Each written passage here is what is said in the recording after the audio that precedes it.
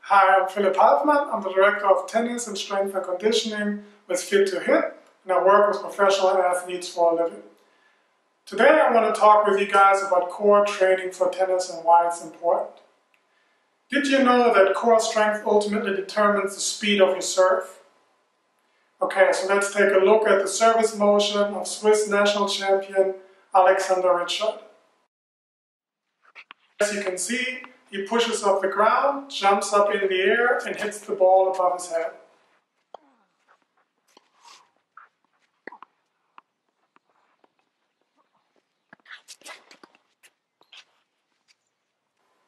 So why is the core or the trunk region so important even though he hits the ball with his right hand?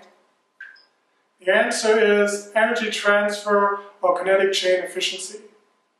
The reason why the core is so important in energy transfer is because there are many connecting points within the movement chain, which also means that there's a higher risk for energy leakage, which results in a reduced force production. Therefore, core training for tennis is important. So let's take a look at transfer of energy. Tennis is ground driven, which means everything happens from the ground first. So you push up the ground, you transfer the energy through your body, and then you hit the ball. So there's a chain of events occurring before you actually hit the ball. It doesn't matter if you hit a serve or a ground stroke, that procedure is always the same. It's a bottom-up transfer of energy.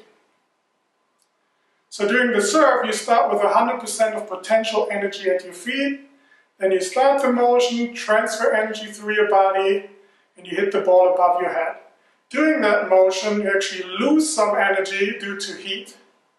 So the energy available above your head is going to be less than 100%. So the speed of your serve ultimately depends on three factors. First, how much force you can generate at your feet. Second, how much you can transfer through the body. And third, how much you can actually apply to the ball. Well, that's it again for today's episode. As usual, opinions differ. What's your point of view? Let us know below in the comment section. A brand new episode will be available next Sunday. So make sure you don't miss it and subscribe. In the meantime, I recommend you watch some of the previous episodes. You should really watch them all. If you like what you saw, tell your friends. I'm sure they will appreciate it. I'm Philipp Halfmann. Thank you for watching and auf Wiedersehen. Tennis Conditioning TV episodes are licensed under Creative Commons. You are welcome to link or embed these videos, forward them to others, and share these ideas with people you know. Brought to you by Advanced Concepts of Strength and Conditioning for Tennis. Available at tennisconditioningbook.com. Music by Dan O at danosongs.com.